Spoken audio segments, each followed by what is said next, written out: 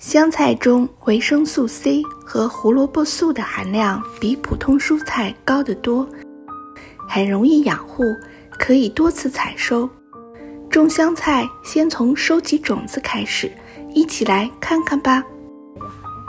看这个特别小，这是咖啡色的，它还没有咖啡色就不用必须摘，但是如果它变成这样子的话，比如说枯萎就要摘了，要不它就落到地上又长了一个。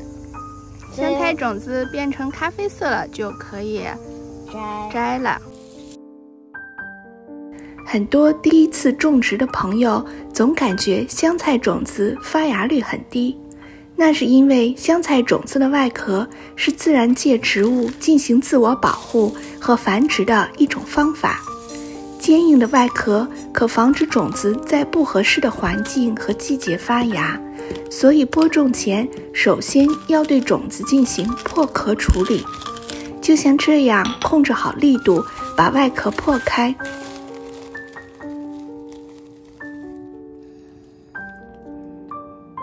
看到里面白色的小薄片吗？那才是香菜真正的种子。香菜生长的最佳温度是15到20度，春播一般在3到4月间进行。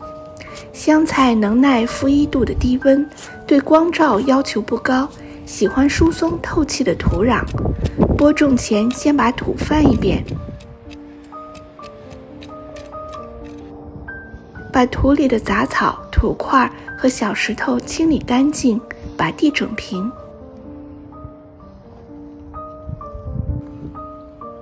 把香菜种子均匀地撒在地上，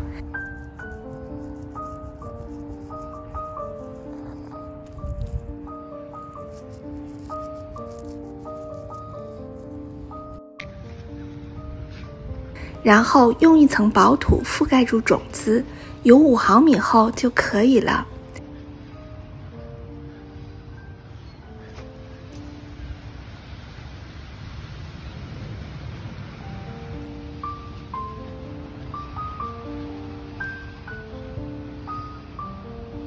选择今天播种是因为天气预报有雨，就不用浇水了。果然春雨如约而至。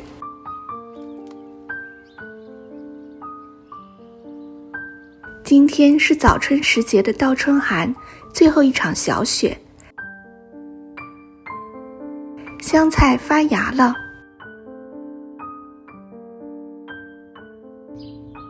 天气转暖后，香菜的生长速度加快。过去的1周，香菜长高了不少。香菜生长的前期一般不需要怎么浇水，香菜播种后也不需要特别的管理养护，种在核桃树下也欣欣向荣。等香菜长到10厘米后，每周浇1次水，保持土壤湿润即可。40多天后，香菜已经有10到15厘米高，可以采收了。采收的时候可以整颗拔起来，也可以只采摘部分叶片，就像这样，用剪刀把外面的叶片逐一剪下来。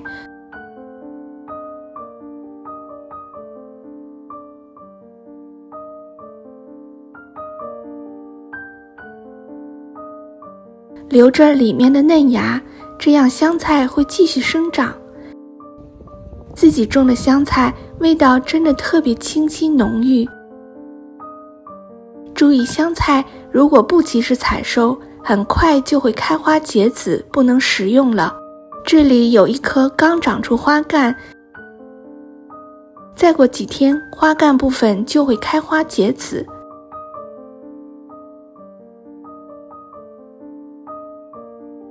左手拿的是花干，右手是正常的叶片，可以单独留几颗香菜一直不采收，让它开花结籽，留着收种子。